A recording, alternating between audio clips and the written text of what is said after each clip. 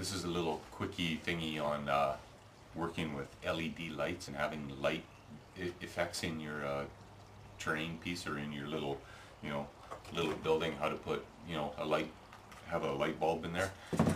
If you go down to a place like up here, they used to call them the Radio Shack. Now it's called the Source, and they're really not into little electronic parts anymore. So things like seed lights and stuff are getting kind of hard to find. Got my Alta slip going again, but. So you can still buy packages of LEDs, hard to get clear ones, lots of times you end up with red ones and stuff, and here I'll zoom in, zing, they come in different sizes too, big ones, little ones, okay, these are red, obviously, you see there's the little guy and big ones. Now there's different, the red, the blue, the green and stuff, they usually have different kind of resistors. I'll put up a sheet at the end of this thing, that sort of tells you, and if you pause it at that point it'll give you the calculations and stuff. But anyways, before you go doing anything with your LED lights, okay, like, because normally you need a battery to power them, right? Okay, quite often I use these, well here, God dang it, gotta zoom back in. Alright. These are those, you see them in radios, say, for putting your battery in, or a smoke detector type thingy, say. Okay, well you can buy these by the package, for, you get 5 of them or something like that, okay? Now, this is my tester for checking LEDs to whether or not it works, okay? On the positive line here, I've soldered on a resistor. That's a 1K, 1K ohm. 1000 ohms or whatever it is, 1K. So that there, now you won't blow out your little LED lights when you test them, okay? Otherwise, man, you'll take your battery and you'll touch it and you'll see a little flashlight and you'll go, oh well, Jesus, I thought that worked, what the heck, I thought that was working. And then so you'll grab another LED and you'll go poof, flash. And there, like, see, I don't know, can you see that? I'm going to have to zoom back in. Yeah, dang it. Okay, so on your LED, I'll show you the picture of 2. Okay, they only work one way, but if you got a resistor there, especially 1K, okay, then you won't burn it out. See, if I try going different polarity on it from the other, it doesn't work, okay? I can't remember what these are called, but anyways, like I said, I'll put the chart at the end. Okay, for battery packs, another source is stuff like, broken toys, or, this was an old alarm clock, so it's still got the buzzer in it. I'm going to use a buzzer for something too, but it all runs off of 1.5 volt. And by the way, most of the batteries are all 1.5 volt. Doesn't matter if it's double A, little a, D, whatever. That just gives you how long it's basically going to last, because a big D will last longer than a double A, obviously, but they're all 1.5 volts, So, here's a little light. I'm going to use this for a spotlight on something, because it's a 1.5 volt light. Now, switches, I mean, here's a cool one. I'm going to have to zoom back out here as soon as I find my remote again. Oh, I have to put it up here. Okay. Okay, this was a pressure switch on something, so the air's on and off. What the heck was on? Blender.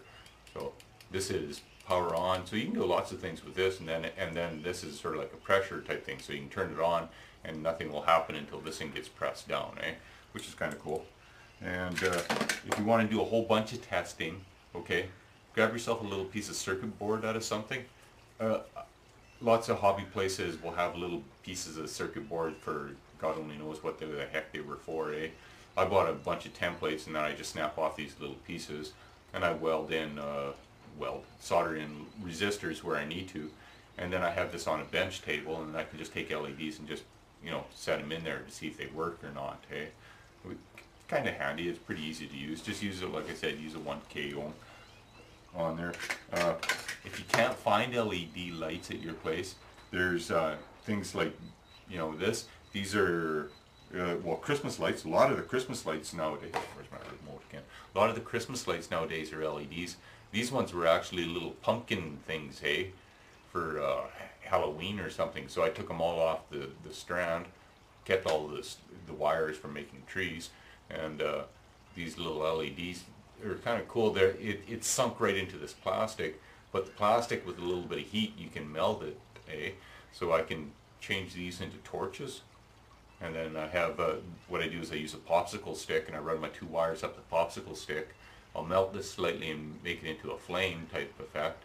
Stick it on the popsicle stick, paint the popsicle stick black, and then when I throw the switch, the torch is glowing. Eh? That's kind of cool.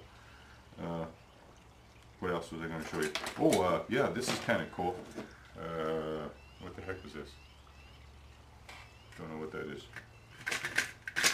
Guess that's not very cool, is it? Well, this is out of a calculator. It's one of the chips out of a calculator. But this is a display out of the calculator. Now, unfortunately, I doubt very much if you're going to be able to see. Are we at max? As I run this over this, let me just make sure that it works here for you. Oh, we can't see. Anyways, you'll get a display, eh? Now it'll be all kind of weird garbly-goop type numbers, eh? And weird symbols. But if you're doing some sort of alien type display type thing, that's really actually kind of cool. Where was it working? Anyways, play around with one of these when you take. Oh God, I'm sitting there staring right at my chin. Back this up. Okay, so you're not going to be able to see this, hey, but if you take your battery and if you run the line on it, or the wires on the back, you'll see all kinds of weird symbols and displays and all kinds of weird stuff pop up on the little screen, eh? Which is kind of cool. If you built that into like a control panel type thing, and you had your, an LED light in there, and you had this thing, just going back and forth, or even just attached to a stick. And if you move the stick, you'd have different readouts on your LED screen on your computer program display thing, which would be kind of cool. But anyways, that's why I hang on to all this kind of stuff.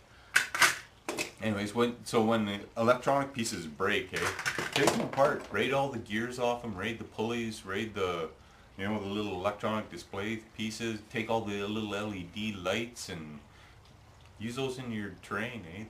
They add a real nice element.